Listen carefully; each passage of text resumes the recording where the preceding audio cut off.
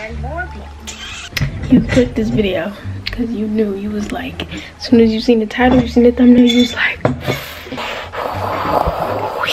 it's finally here. Yeah, you right.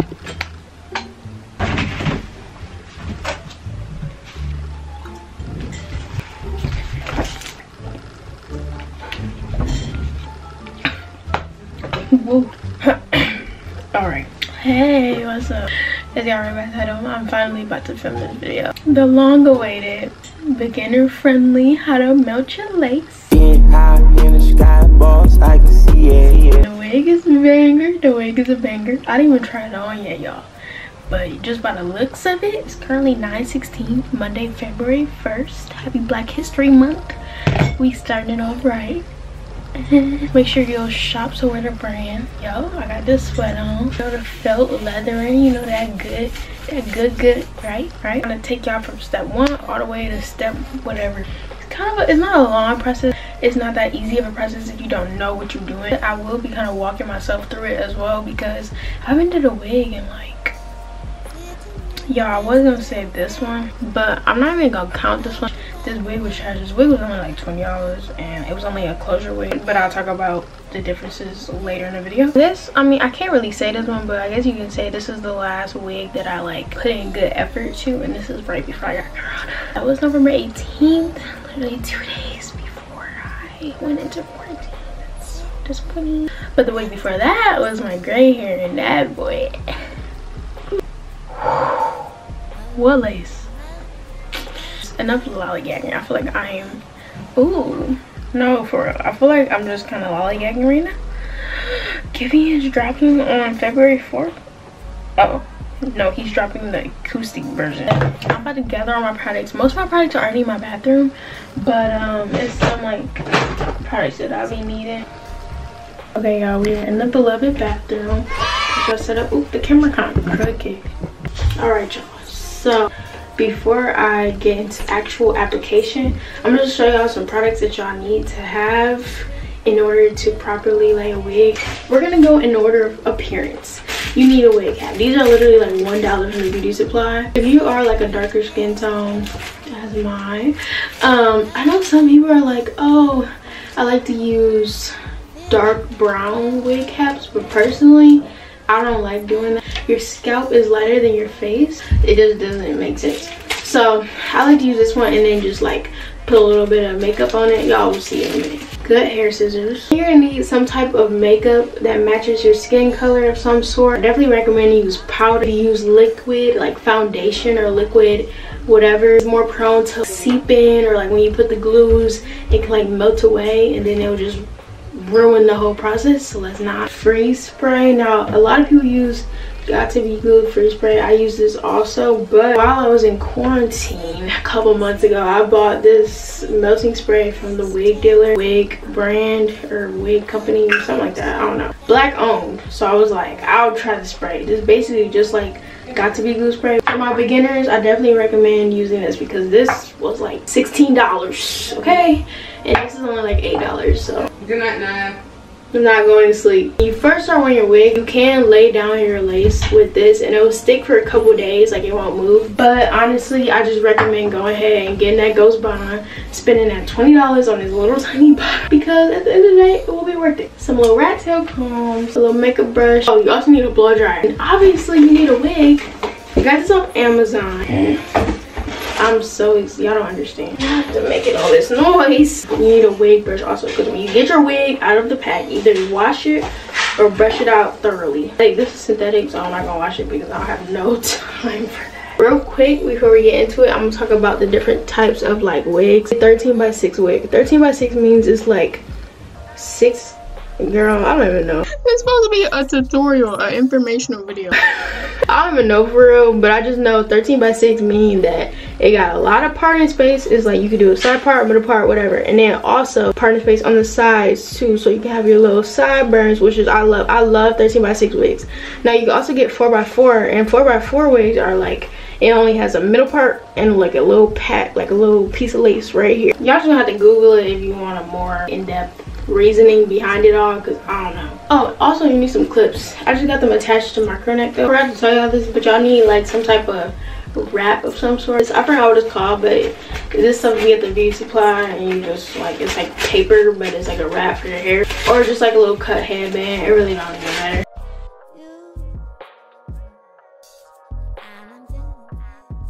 Just put the braids in the back and a little ponytail. If I get up close, y'all can see like all my edges are like out, and you don't want that. Yo, this is why I don't do tutorials, because I'll be forgetting steps, and then we just be winging it. Y'all edge brush, just get some natural hair gel, not no edge booster, none of that. Put a little dab on the edges and just brush them towards the braids. Slide on a wig cap, and you only need one.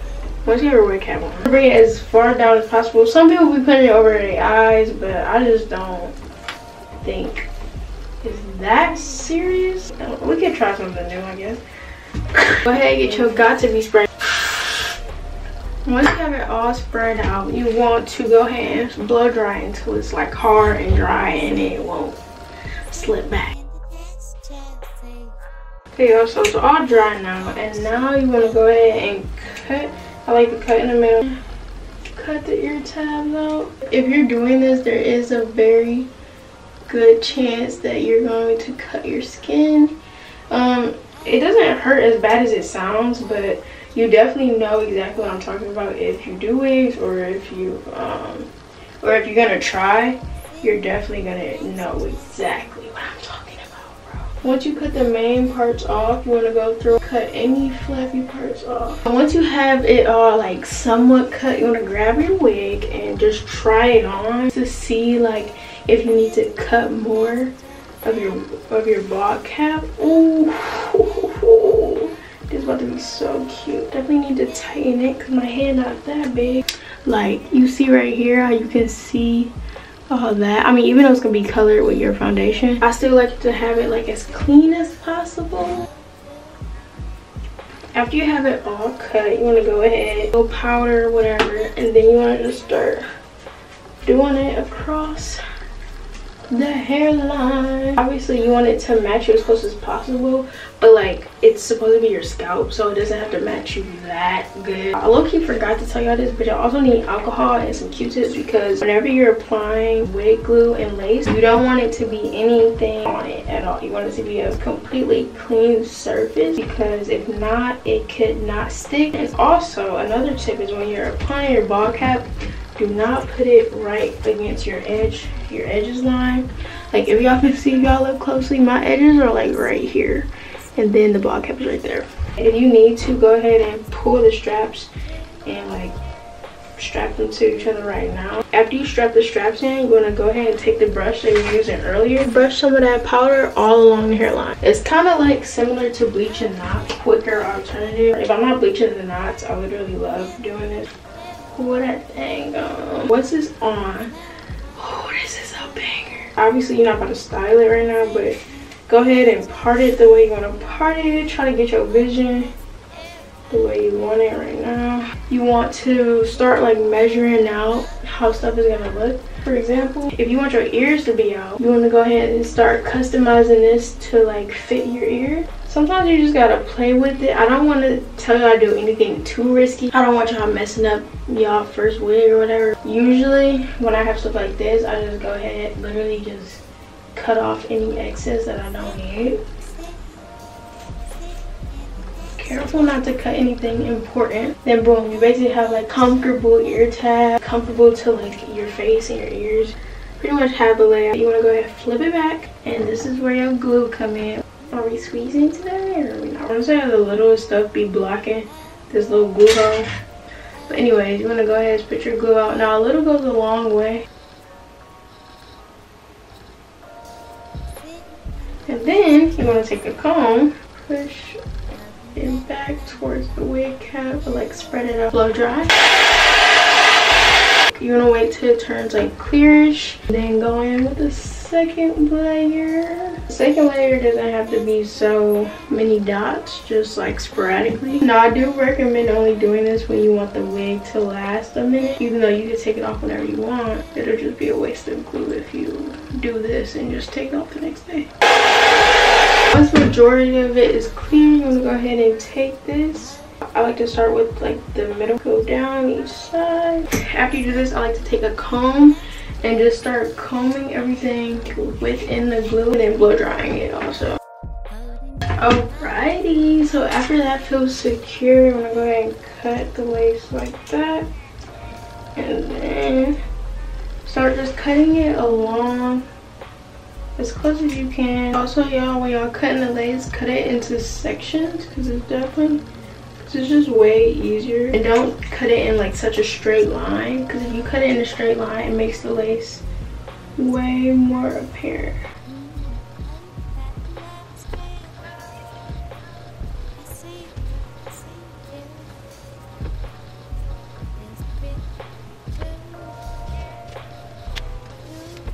Okay, y'all, I didn't explain what I'm just doing. I just pulled some edge hairs out and I'm about to trim them.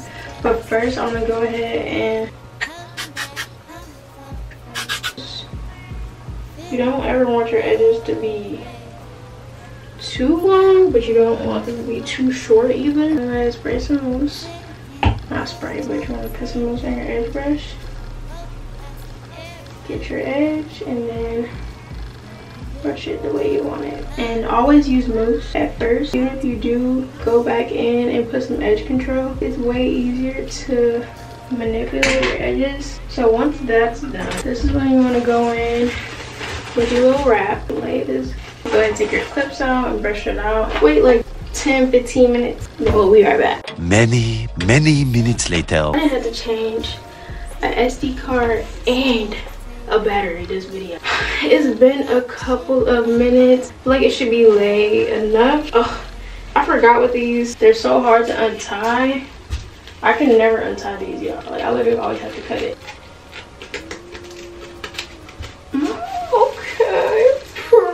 Okay, y'all. Period. Okay, y'all will see in a second that I do have some more final touches to make to the wig, but I do just want to point out that not every wig will be this easy to do. Like a lot of wigs I've had in the past use like a lot of customizing. For example, I'm not even gonna put the pictures on here, but if you want an example, I'll have this red and white wig that I got off Amazon. Literally, it looks so bad on the website, but then if you go to my Instagram, I made it look so good, but it took so much work. I promise y'all, not every wig will just come this easy. I know there's definitely wigs you can order that are like pre-plugged in. This one was pre-plugged, so that was good, but usually, you know, you have to do like plucking and a lot of other stuff, but this is just very beginner friendly. But if y'all want a more in-depth tutorial, like when I have to actually dig deep and do a whole bunch of woodwork, then let me know. This is pretty much a banger. Now, definitely want to do some last minute touch-ups. Usually I would use a hot comb, but I don't feel like it because my hot comb is actually a hot comb, not electrical. Okay, so y'all, a little tip for the part. If you want your part to be a little bit more defined, you can go ahead and, first of all, split it to be a little bit more defined. A small brush, a light color, with, in this case it would be like a darker color, but usually it's like a lighter color, and you can go in and just like, okay y'all see what I mean? It makes it look way more realistic. One thing I will say before, if you do go buy this lace, it's definitely not a transparent lace. Oh, also, after you get done, get some more alcohol on a Q-tip. Just gently wipe around. Because when I tell you, especially if you do your wig right before you're about to leave the house, as I'm out, like as soon as the air hit my like head, it just, all these patches start popping up from like the glue and stuff. I'll be cutting like any random strands. Instead of pulling on them, just cut them because you never know it's connected to. This is a look. I haven't had color hair in so long. I can't wait to get my lashes done. By the time y'all watching this video, my lashes and stuff will be done already, but they not done yet. I definitely like this. Oh, this wig had lace in the back. I didn't even peep. Also, y'all, if there's lace in the back, just cut it. Like you literally cut it off, but I didn't even know. I don't even get the point of that. Like if it's not a full lace wig is the ones that you can put up as a ponytail.